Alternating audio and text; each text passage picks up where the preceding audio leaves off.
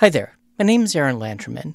I'm a professor of electrical and computer engineering at Georgia Tech, and in this video I'm going to solve a circuit analysis problem by my colleague Mary Ann Whitenauer using a superposition technique pioneered by my colleague Marshall Leach. So the goal of this problem by Professor Whitenauer is to find the current I flowing down through a 2 ohm resistor. We also have a 3 amp current source, a 4 ohm resistor, and a current-controlled voltage source of value 10 Ix, where Ix is the current that's flowing through a 6 ohm resistor with the current marked going to the right. And we also have a 12-volt source. Now, to find the current I, we first need to find the controlling current Ix. To do this, I'm going to use superposition, where I'm going to look at each source one at a time while deactivating the others. Let's start by looking at the 12-volt source.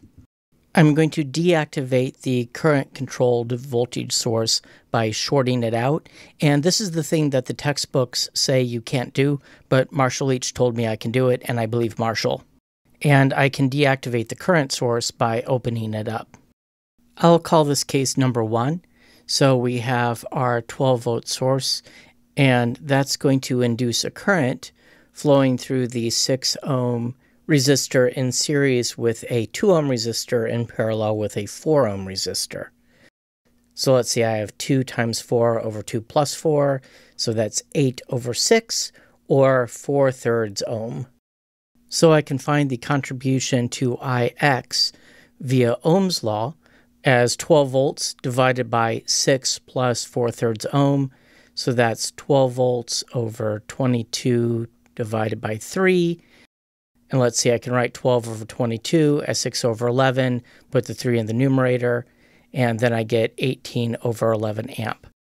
Now I'm going to put a little 1 superscript on the Ix's down here to remind myself that this is the contribution to Ix that's coming from the 12-volt source, and let me rewrite that up here.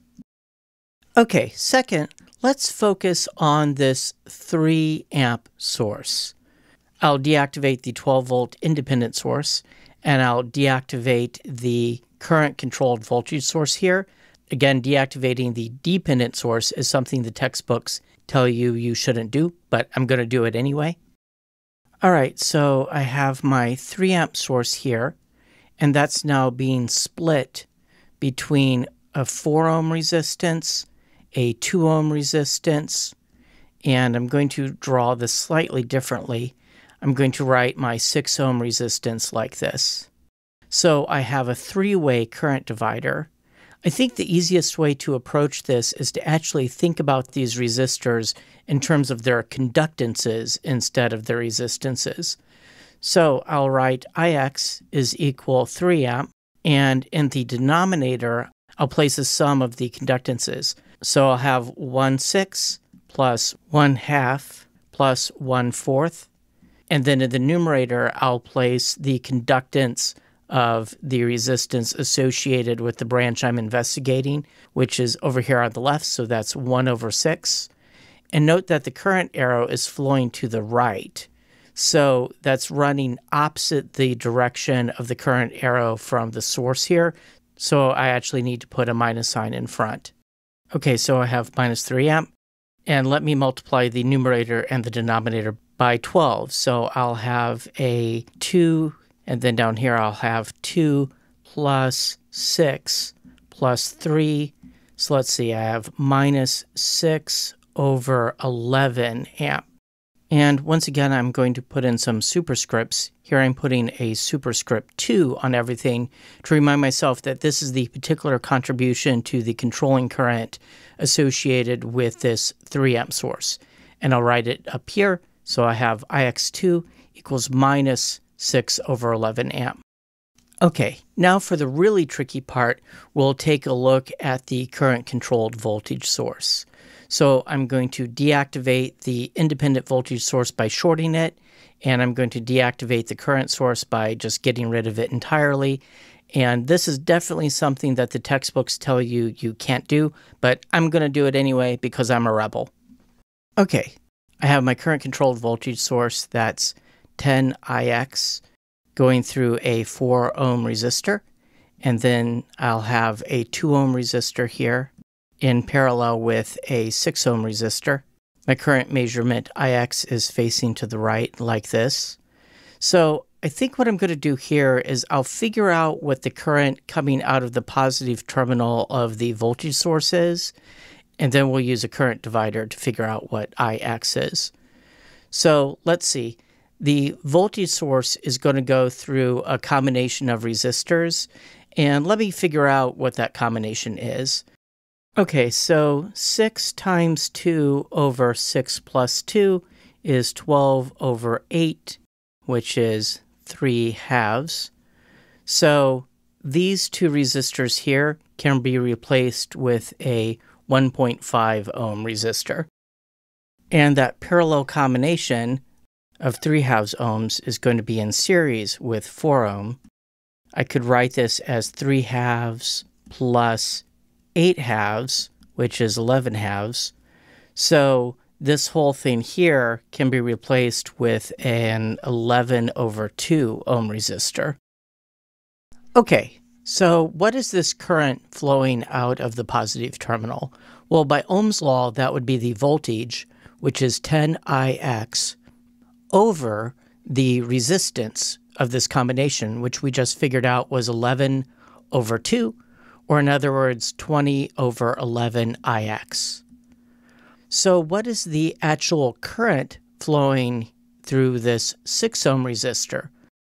Well, to emphasize the fact that we're just indicating the amount of current associated with this particular current-controlled voltage source, I'm going to put a superscript 3 here. So I have 20 over 11 Ix, and the current arrows are going opposite directions, so I need to put a minus here. And then the current is being split between this 6 ohm and 2 ohm resistor. So I have a current divider. So I have 2 plus 6, and then I want to write down the resistance for the resistor that I'm not exploring. So we're not flowing down the 2 ohm resistor, so that's what I want to put in the numerator. All right, so I have minus, and let's see, I have 2 over 8, that's 1 over 4. 20 over 4 is 5, so I have minus 5 over 11 Ix. And here I have to be very careful. Notice I'm not putting a 3 on the right-hand side, because this Ix on the right-hand side has to include all of the contributions. The logical mistake people often make is something like putting a superscript 3 here on the right-hand side, or more often what they do is they won't write a superscript 3 here, and they'll think these are the same variable, say, oh, well, if those are the same variable on each side, then Ix must equal 0, which doesn't make sense, so this technique of superposition with dependent sources doesn't work. You have to pay attention to the fact that what's on the right-hand side here has to include all of the sources. So, adding this little superscript here isn't something that Marshall does in his papers on the topic. This is something I like to do to help me keep track of things. Anyway, let me rewrite it up here. So I'll write Ix3 is equal to minus 5 over 11 Ix. Okay, so finally, what is Ix? So Ix is the superposition of these 3 terms. So I have 18 over 11 amps, and then I will subtract 6 over 11 amps, and then I subtract 5 over 11 Ix. All right, so now the Ix on the left is the same as the Ix on the right. Let's see. Let me multiply both sides by 11. So I'll write 11 Ix is equal to 18 minus 6, which is 12, minus 5 Ix. So let's see, I would then have 16 Ix is equal to 12. So Ix is equal to 12 over 16, which is 3 over 4 amps. So that's what the controlling current is. The actual problem asks us to find I, this current going down through the 2 ohm resistor. Let's see, I could write a KCL kind of equation for this loop on the left and have 12 volts minus Ix times the resistance here. So that's 6 times 3 over 4. Yeah, I'm being sloppy and not writing units anymore. Anyway, at this point, this gives me the voltage that's dropping across the 2 ohm resistor. So I should be able to divide all of this by that 2 ohm in order to get the final current here. All right, so I have 6 minus 9 over 4. Okay, so this is 24 over 4 minus 9 over 4 equals 15 over 4 amps. So you can go back and fill in the correct units here if you want to be picky about that. It's just very late at night and I'm feeling lazy. Anyway, this is the same solution that Professor Whitenauer found in her notes using more traditional textbook methods. Now, I'm not claiming that the superposition that we did here is somehow cosmically a better solution than any of the other approaches you might take to this problem. I'm not saying it's an easier approach per se. It's just another tool in your toolbox.